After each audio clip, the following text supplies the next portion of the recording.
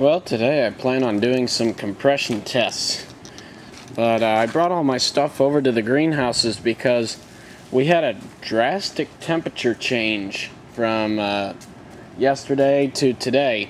Right now it is actually in the low 70s, and yeah, it's December 27th, 2 days after Christmas, and I am in a short sleeve shirt. My Formal H shirt here, American Classic. I like it. I got it when I went on vacation. But it is literally in the low 70s here. I think we might even set a record high for the year.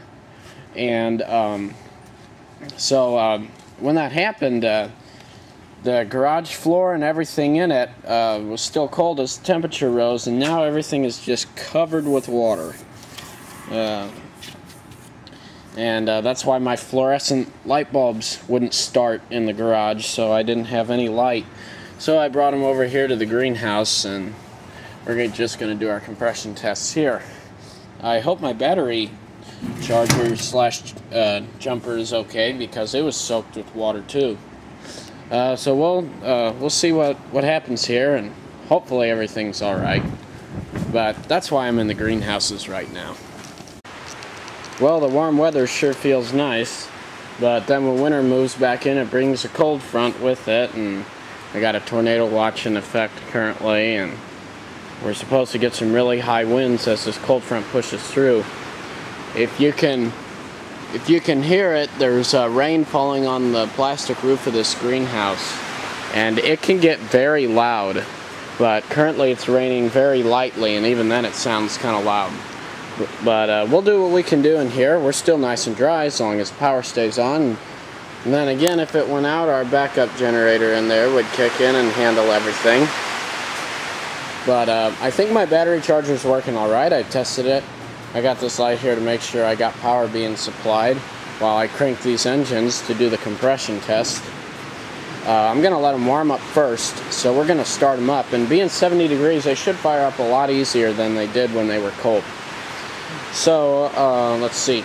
Let's engage the charger here. Let's go with 12 volts. 2 amps and 12 volts for this one because it doesn't pull much. Let's give it 3 primes, like they say. And then let's turn the starter over here. Come on.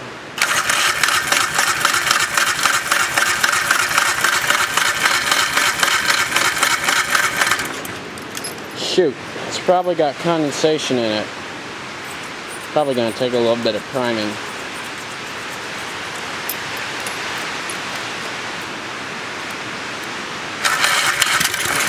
Ooh. Come on, baby.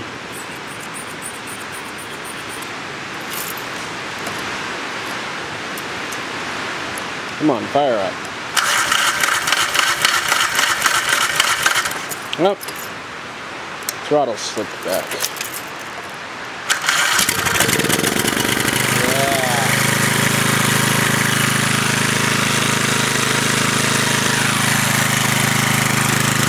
Let that warm up a bit so we can do the compression test.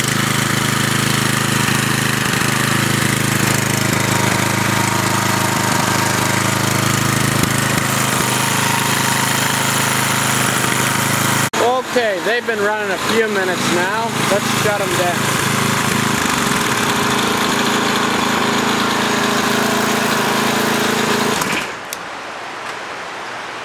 It's still raining. Shoot. It'll interfere with the sound a bit, but oh well. Pocket my keys here. Actually, no, because I'm going to be cranking these things. Alright, now I'm going to take the spark plugs off and then hook up my compression tester, and that's when we'll resume the video. Well, I decided to go ahead and do it anyway, even though the rain's pouring down like crazy. Pretty loud. But I decided we'd go ahead and do the compression test anyways. There's not really much to hear, but just stuff to watch. I got the spark plug removed, right there. And I got this piece inserted in here. And then the compression gauge right here. So, let's go ahead and crank this this engine a bit and see what kind of compression we get on it. Throttle wide open. Ignition. Here we go.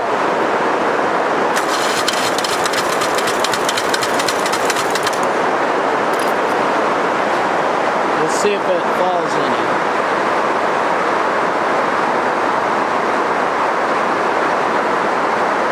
Well, pretty good. That would be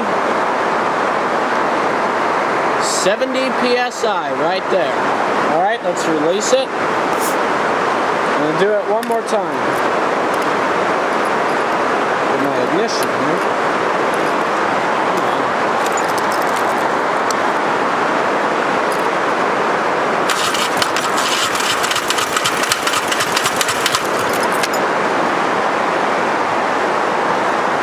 70 PSI.